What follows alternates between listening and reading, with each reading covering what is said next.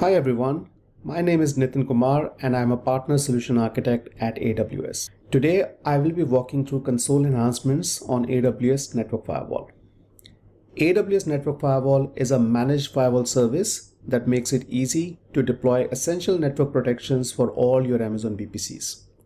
The service automatically scales with network traffic volume to provide high availability protections without the need to set up or maintain the underlying infrastructure. You can use console workflows for AWS Network Firewall to create AWS Network Firewall and Network Firewall rule groups. You can create stateful or stateless rule groups, and Suricata compatible rule string is one of the supported rule group format for stateful rule group. You can use the console to add rule group options such as name, description, and signature identification to your rules. You can configure rules using rule variables, IP set preference, or Suricata compatible rule strings. You can also easily get a detailed description of the feature using the help panel. These console enhancements are completed for all commercial AWS regions and the AWS GovCloud regions in US, where AWS Network Firewall is available to give you a consistent user experience. Let us now navigate to the AWS Network Firewall console to see this console experience in action. We'll search for Network Firewall, which is one of the VPC features.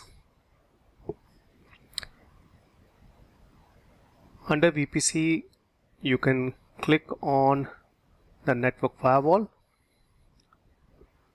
So for purpose of this demo, I have already created a demo firewall that we are going to use.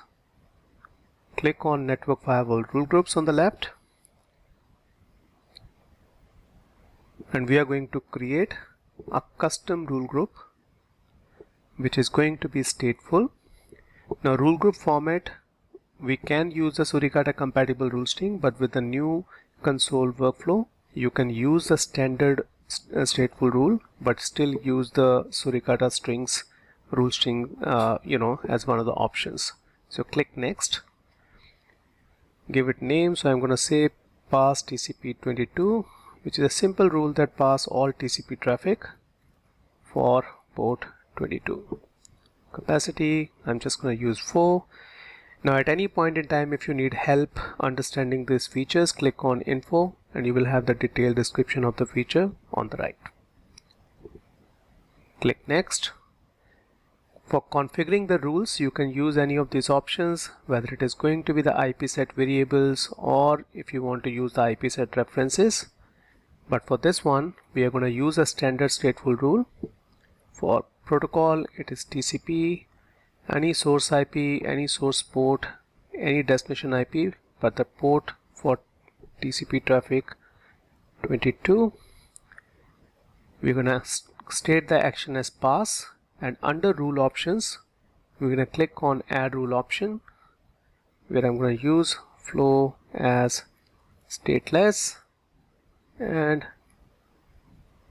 signature ID of this. Here you can click on add rule. You can always add more rule options if you want, and then add the rule as relevant. With this, click on next. You can always use your own managed key for encrypting the traffic, or if you don't use the customer managed key, the AWS Network Firewall will use its default key to encrypt your data. Click next, add any relevant tags. Click next, review the information that you have just created and click on create rule group. Now this will create the rule group, but the rule group has not been associated with the network firewall yet. So we go back to Network Firewall, click on the firewall that we have just created. Under Firewall Policy Settings, we scroll down to the stateful rule group, click on Actions and add unmanaged stateful rule group. Unmanaged because it's a custom one that we have created. You will see the pass TCP 22 rule group here. Select that and click on add stateful rule group. Now this will associate the rule group that we have just created with the AWS Network Firewall. Thank you for your time, and I hope you do check out and provide feedback on the new console experience for AWS Network Firewall.